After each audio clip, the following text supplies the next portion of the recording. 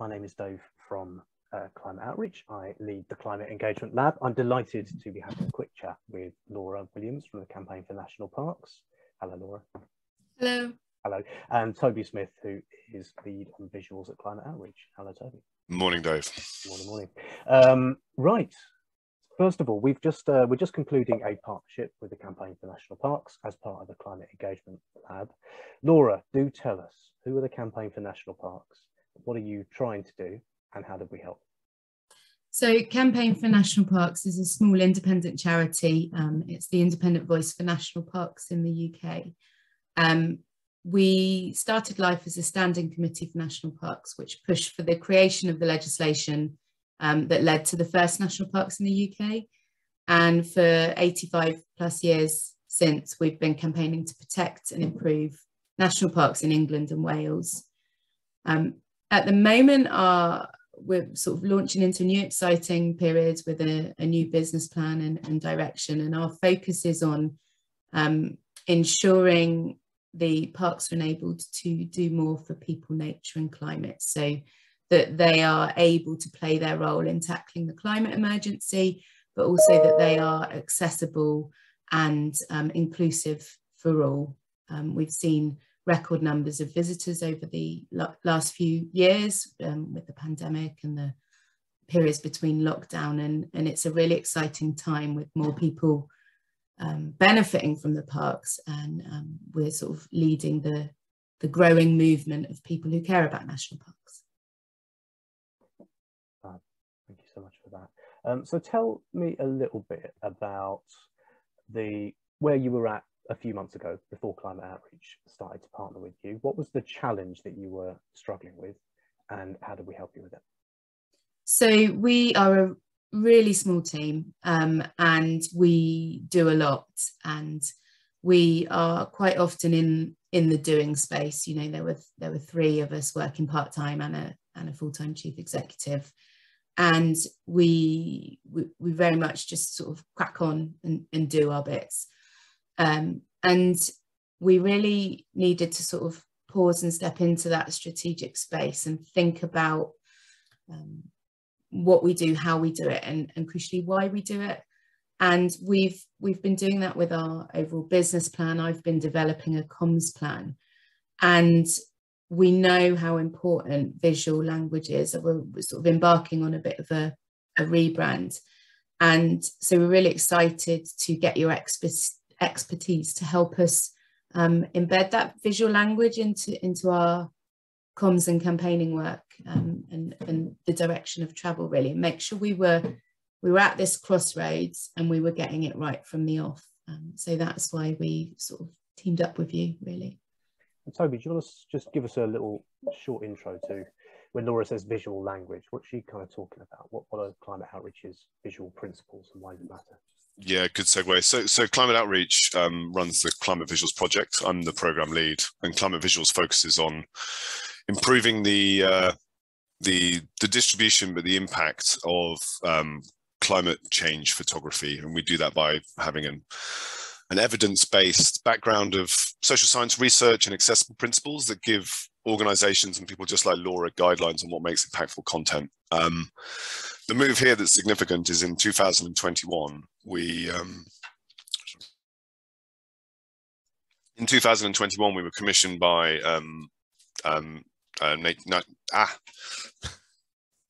we were commissioned by Natural England, the UK government body for national parks, to do an evidence-based piece of work to see if we could take our approach to what makes impactful climate photography to a new evidence-based piece of work on how we could potentially improve nature visuals, specifically looking at diversity, equity and inclusion, about representation of different groups in the UK, and also, basically accepting and moving forward with a practical guide on, nature photography is not inclusive or representative of the UK population.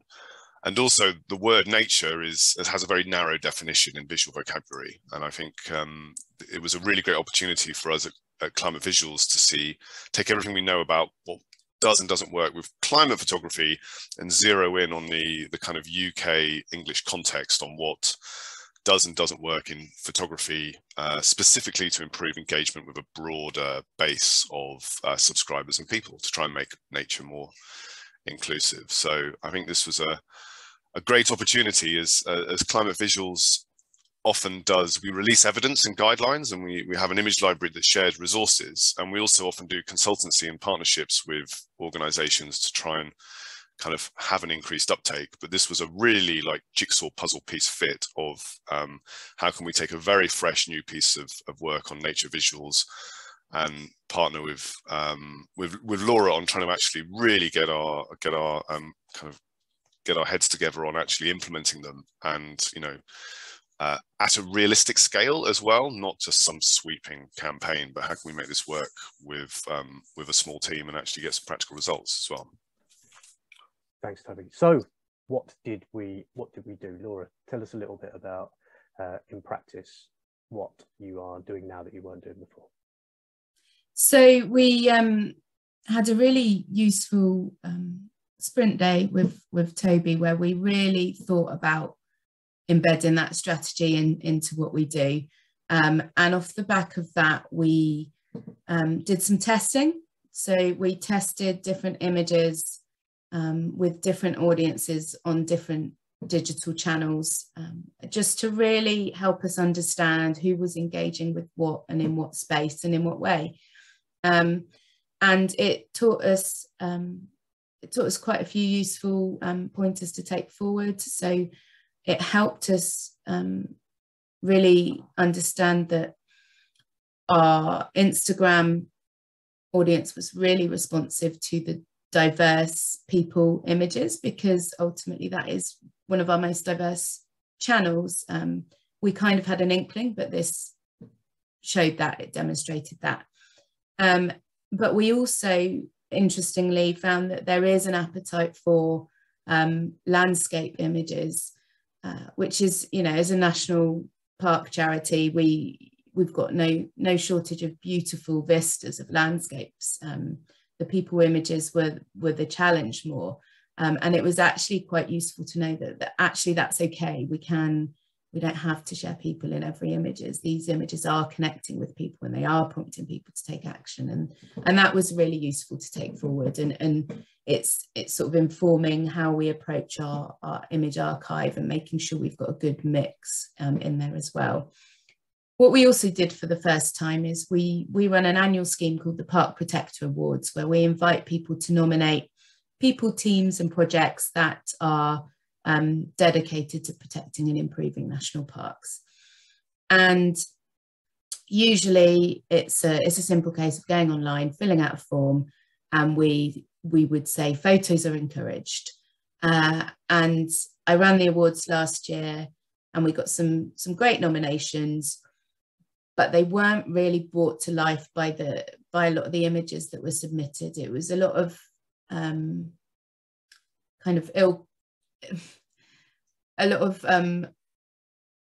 it's hard to describe. It was a lot of phone images that were kind of like not that inspiring. They were of damage in the parks, for example, not the people repairing the damage in the parks and things. There were some good ones in there, but it wasn't consistent. And so this year, as part of the nomination process, we actually included photo guidance for those nominating people, and we based it on the Climate Visuals piece. We embedded the 6 principles into that guidance for submitting nominations. And it was a totally different story this year. The images we got were absolutely incredible. And, to the point of, as I'm creating the carousel of images for the awards ceremony in the Houses of Parliament, I'm kind of just feeling this immense sense of pride and welling up at just how diverse and well it reflects the work actually going on the ground, and how it shows. It just kind of filled me with hope for the future, really, and it really brought those written stories to life in a way that it hadn't done in previous years. And we did originally make the photo submission a compulsory part of the nomination, because we really wanted to to embed that visual language, but we did make it optional towards the end of the process, because we didn't want it to restrict people from nominating. If they read that guidance and thought, oh my goodness, I don't have any pictures that would fit that. So but you know, we got enough pictures that completely adhered to that guidance, and clearly people had read it before submitting those, and we're absolutely delighted with the results. Yeah. Thanks, Laura. Yeah, we'll put a link to some of the photos in the blog that accompanies this. Toby, very quickly, why is it so important to have people in photos? What's the principle there? So I think people have to see themselves in pictures. I think that's the kind of statement I feel like, and when to see themselves, that includes a human element, to actually see a human activity in a landscape, not just the kind of causes or impacts of environmental degradation. Also seeing positivity, seeing solutions, whether that's climate solutions or physical solutions or just community solutions. We know from our evidence, and also all the stakeholder interviews we did as doing part of the Nature Visuals project, that people either spend a lot of time talking about the barriers they have to entering nature or a national park, or barriers they have to engaging with environmentalism, like we don't see this as for us, or there's certain deep-rooted societal and cultural issues as to why potentially the full diversity of the UK doesn't see themselves in these pictures. But having imagery that people can relate to, and that is positive, and that is close up, and has a human story, is, I think, universally in photography and campaign messaging, just so effective and humanizing in such a positive way. And I think some of the things that Laura also said there also came out of our stakeholder reviews in producing the report. I think specifically content gaps, like the kind of imagery that we have a lot of, is not the most effective, but it is still useful. So pictures of landscapes. Also kind of pushing past people's quick documentary photos they do on their phone that they might just have incidentally, and starting to use photos that are maybe produced with a bit more consideration or guidelines as to what message or content is in a picture, and a process in which by those can be edited and highlighted and shared. And I think there's also I was also really enjoying hearing Laura talk about how in tune they are with the different audiences on their different platforms. So one of the original Climate Visuals principles is know your audience, and we actually now start to say know your audience and their platform, because there is an incredible correlation of demography and different audience types per platform. Instagram, we're hearing, is diverse and slightly younger. Twitter is slightly more conservative. Facebook is actually often touching the older generation, and there's different nuances again on newsletters. So I think Laura's a really good example of someone who's really in tune with the different types of people that are their current audience and where they want to be, but also the different audiences using their different platforms, and choosing content that fits with those people. And then, you know, it's great to see that is working, and it ups the engagement. Yeah, Laura, I was struck by building on what Toby just said, that you're not junking images of landscapes, that still means something. Is there anything else that you'd want to say about Toby's audience's point? Anything else you've learned about the different ways images might be used? Yeah, I think we're in a quite unique position where a lot of our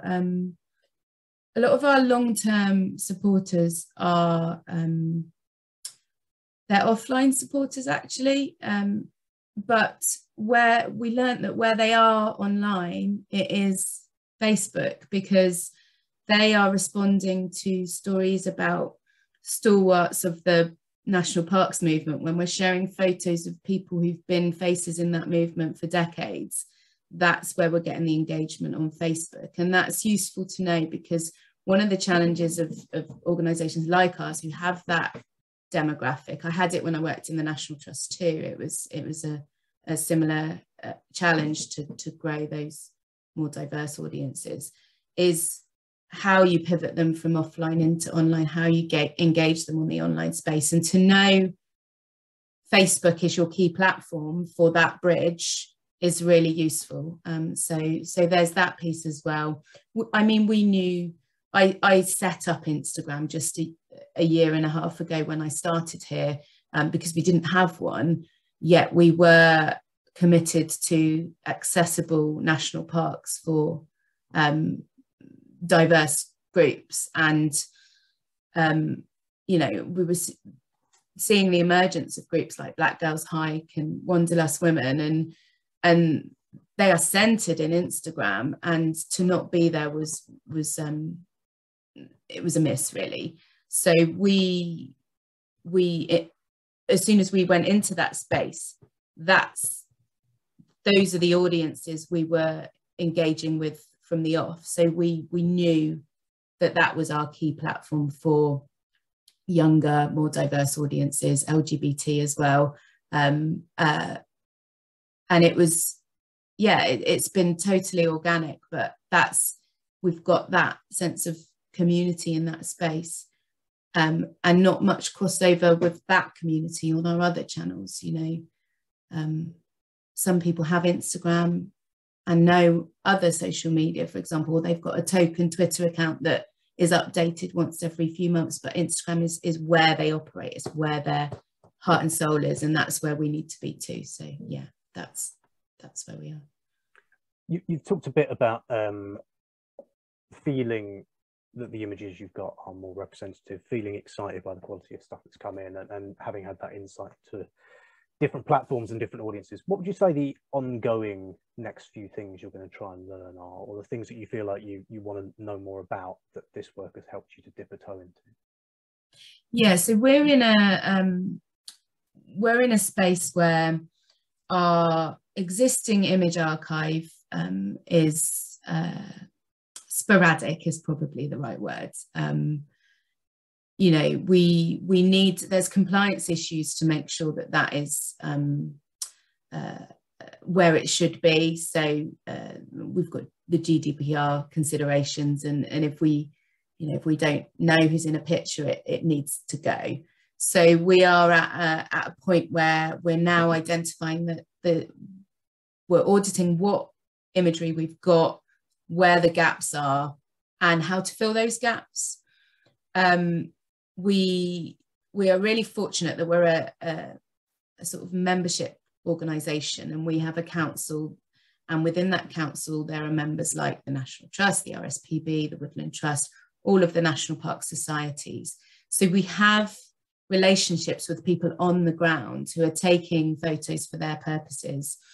And for us, it's about one, being clear what images we need, but two, being clear with the organisation submitting them, because we can't be out there taking all the images ourselves, but being clear what we're using them for, on what basis, and potentially across what platform, and what the reason is, and what the benefit is of people supporting us with those images. And Campaign for National Parks has a role in amplifying the voice of national parks with government.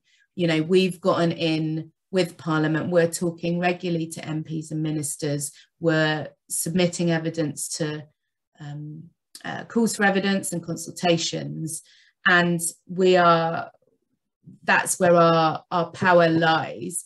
And we need support from the people on the ground to be able to do that. And part of that support is going to be that visual language to really inspire people. And what this has helped is it's given us the tools to be able to be clear, consistent and transparent about that. Before it was more ad hoc. Oh, we need some photos for our climate report. I don't suppose you've got any photos of peatland restoration, and then just see what you get. And now we can be a lot more strategic and a lot more targeted about that, which is really useful. And it's going to shape our rebrand. It's going to shape our image archive going forward, and our procurement. And I want to pull out an important point from the Nature Visuals is about diversity of procurement as well. So it's not about paying the ex newspaper photographer, an older guy in his 50s, or an older white guy in his 50s, to take photos because he's been doing it his whole life. It's about embracing diversity in that as well. You know, Instagram just shows just the talent out there among younger amateur photographers, and we should be supporting that as well. So that's what we're going to do. And any other, by final remarks, anything else, if an organisation out there, your sort of size, your sort of scale, is thinking about doing this, any other tips you'd give them from what you've done? Yeah, I mean, well, you know, we were fortunate to be part of this lab partnership, but actually climate outreach and climate visuals have a lot of free resources out there, and you don't need to be part of a partnership to benefit from the work that's been done. So that Nature Visuals report and the 6 principles, that's a very easy, digestible way that you can tweak how you approach your visual language. So yeah, I'd say definitely use that, but do make sure you're thinking about who is behind the camera as well as who's in front of it, which is exactly what's in your report, but it's so important. Yeah, Toby, anything you'd want to pull out as well for people to pick up and use, and also your reflections on anything you've learned as part of this partnership, or you didn't know, or you've been able to test out? I just want to reinforce Laura's last point. It was also the point reinforced when we sent our draft report back out to our stakeholders group for kind of feedback, was that that principle of diversifying who's behind the camera is absolutely the most critical, because so many other things naturally rain down from that with regards to improving what things look like and community engagement and just getting the messaging right and feeling emboldened and you know, in a way of doing that without risking tokenization. I think the bit that Laura naturally does, I want to give her credit for, is thinking about how to be movement generous but also fair and ethical in the way you're partnering around content. And that can be commissioning people, but it can also be other ways of just maybe allowing people, if they have the means or desire, to donate images to a non-for-profit organization they support as a kind of way of currency, a way of a value exchange. But for those Instagram influencers or a younger generation of freelancers, or maybe smaller community networks that aren't even formally established, the role that campaigning groups can have in financially supporting them to produce content, and how that can be then empowering for the wider community. And a really good basis for that is just thinking about the kind of legal structures and the contracts behind it. They feel a boring and annoying phase to do, but it's actually quite quick to do it and offers just a really solid platform and scalable way of sharing content. So I think behind the scenes, there's a way of just making a really solid framework that enables a good ethical practice in how content's commissioned. Things I think we've learned personally is actually, you know, we do quite a lot of, as mentioned, we do consultancies where we're asked to help people edit pictures or source pictures, and they're often done kind of in isolation. We're often asked to help. Whereas I think this framework was a really good example of how we kind of rolled up our sleeves and for a very limited amount of time actually worked together on something, rather than us doing it on behalf of or advising how to.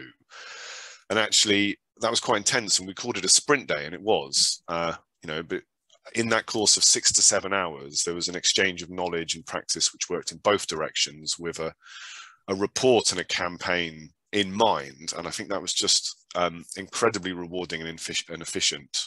And for the amount of time we actually spent working on it, generated positive expertise exchange that will last a bit longer. And I think that for me has meant I will be rethinking how we approach consultancies or people requesting help from climate visuals. I'll be leaning towards that kind of model of an exchange or a lab-based format for the kind of, again, movement generous improvements for both parties. I think as a small organization with very limited resources, that is exactly what we needed, because we're so busy doing day-to-day stuff that the strategic piece, it's really hard to make space for that. But if you have a dedicated day with the climate outreach expertise in the room, you make space for it. And actually it's really important to do that. And that was really, really valuable for certainly me, as I'm drafting the comm strategy and the rebrand, looking to the rebrand. So yeah. Wonderful stuff. Thank you both so much for your time. Laura, thank you for being such an engaged, positive partner. Toby, thank you for bringing the research and the enthusiasm, and all the very best, Laura, for what's ahead. Where should people go to have a little look at this, at the work you're doing and see some of this stuff in action? Yep, so our website is cnp.org.uk, and that's Campaign for National Parks. Our social media handles are Campaign for Parks, the number 4, or you could search Campaign for National Parks, we'll be there. We do have a monthly newsletter as well, and thanks to this partnership, that's full of lovely images too. So you can sign up for that on our website, but do find out more about what we're up to, because it's important work. National parks are incredible places, but they do need protecting. And Toby, what's the one thing people should search for to download at our end? Climatevisuals.org will bring you to the Climate Visuals page with all of our resources in the image library as well. And I'm also going to take the time to say thank you to Dave and Siri for actually making a bit of interdisciplinary collaboration happen. That was what put Climate Visuals in the room with Campaign for National Parks. So thanks to Climate Outreach and the Lab project for making that happen too. And thank you from us as well. It's really it's been really great, and we will be sharing how it's impacted us, you know, on an ongoing basis, because it's gonna feed into our photo competition in the autumn. It's gonna feed into our New Perspectives bursary scheme launch in the autumn as well. It's gonna go beyond the sort of time frame we've actually been in the same room. So that's really great. Thank you. Wonderful. All the best. Thank you. Brilliant.